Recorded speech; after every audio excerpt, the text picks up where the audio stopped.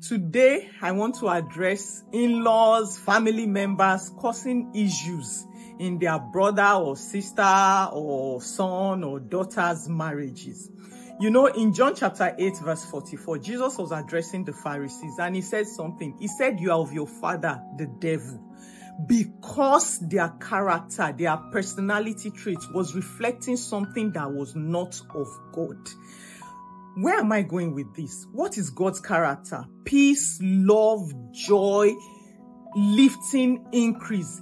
If your presence in a person's marriage is not bringing those things, then you are borrowing traits of the devil. It's the devil presence that causes trouble, that causes issues, that causes chaos.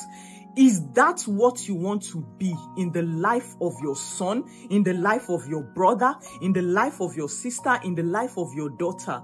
Please don't be that person. God expects more than that of you. In 1 Thessalonians chapter 4 verse 11, he tells us, he said, make it your aim to live a quiet life, minding your business and working with your own hands for a living. That is the standard you are to be as a believer. And remember, God said it. He said, whatever God has joined together, let no one put asunder.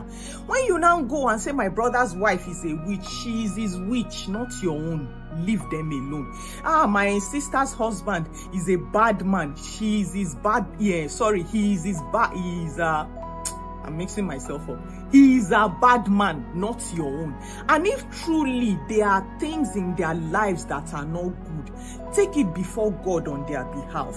If they don't bring an issue to you, leave them alone. And if they do bring, take advice from the Holy Spirit to advise both of them, not just one. They are one. Treat them as one. Stop being the hindrance, the separation between them.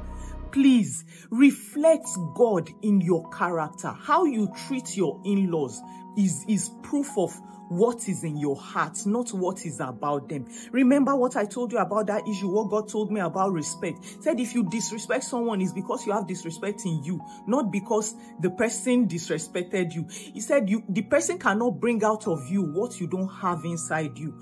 So what do you have inside you that is showing to your in-laws? Please let it be of Christ. I'm begging you.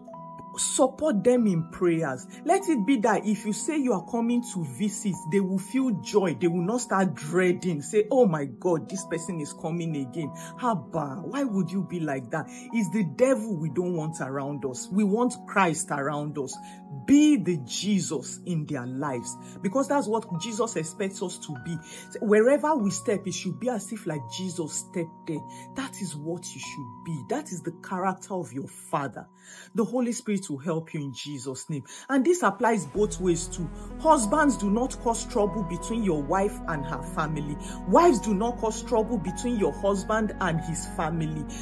Everybody should be of peace to each other so that we can all live in love and unity. There are enough things we are contending with in this world for us not to start contending against each other again when we are already family.